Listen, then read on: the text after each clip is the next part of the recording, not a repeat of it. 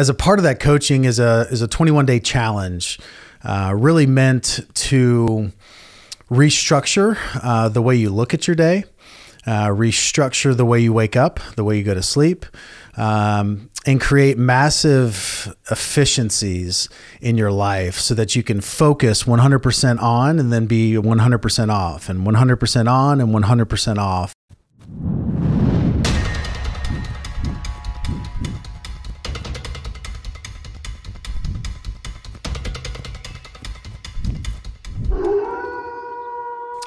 What's up, guys? Welcome to the Sales Wolves podcast. As always, I'm your host, Tyler Jack Harris, and I am a sales wolf. Ooh!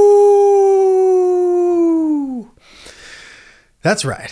Sales Wolves podcast, episode 172.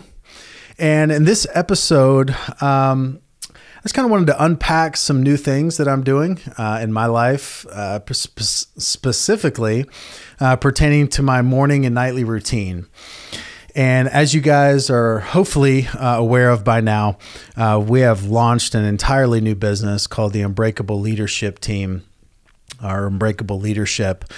And we have partnered with Tom Shea, a 23-year Navy SEAL, just one of the most incredible human beings I've ever had the honor to spend a massive amount of time with. And I'm actually being coached one-on-one by him as well as we're launching this business.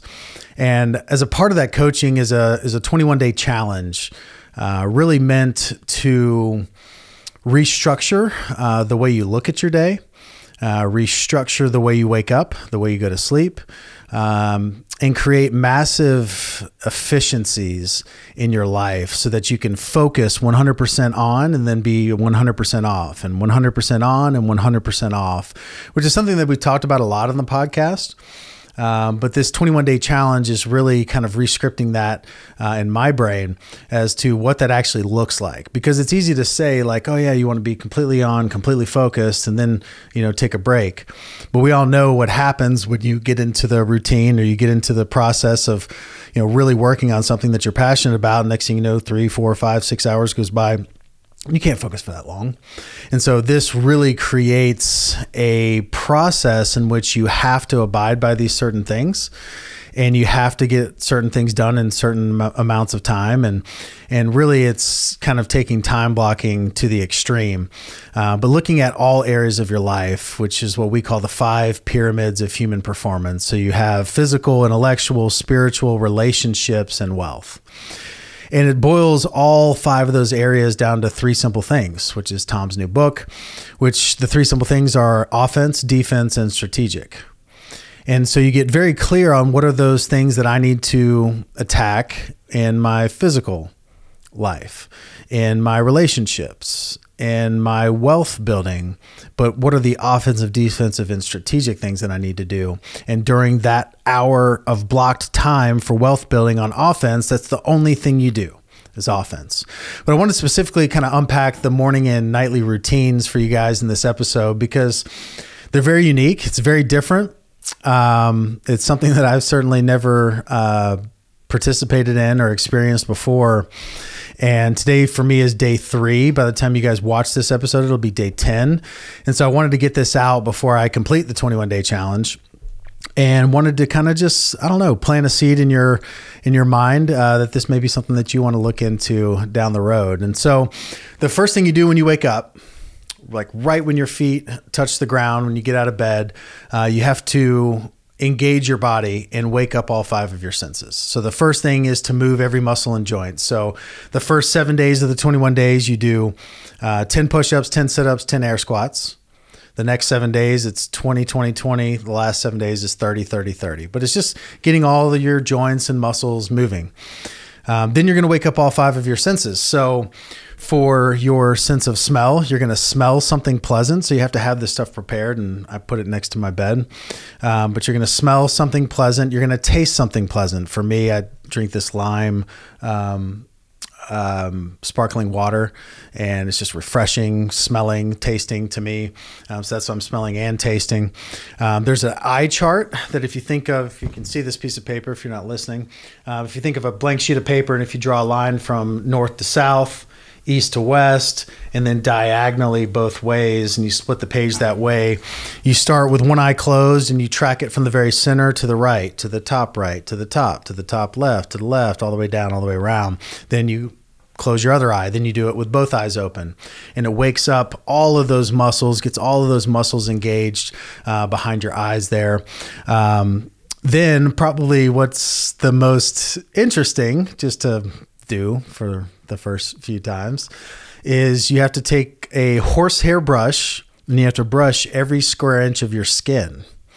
And I believe this wakes up your lymphatic system, if I'm not mistaken. I could be completely wrong, but it basically does the same thing that happens when you get a massage. Like it's waking up your skin and what's right underneath your skin and getting all that stuff up and at them.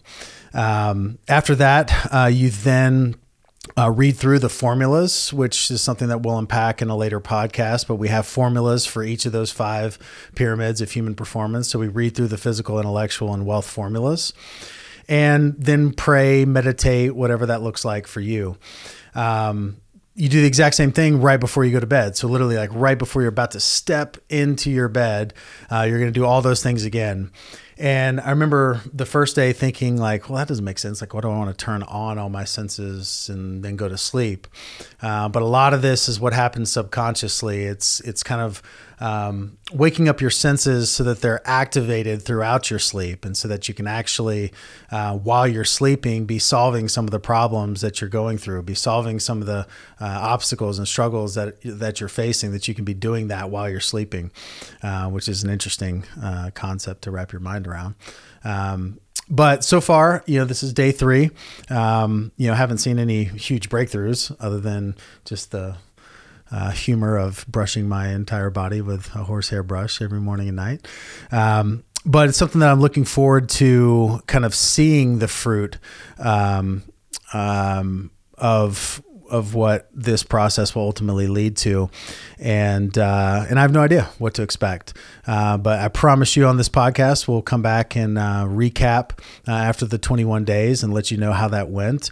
And hopefully the goal is after 21 days, not to just stop doing it. It's 21 days to establish that baseline and establish that habit and that routine of waking up differently and going to bed differently.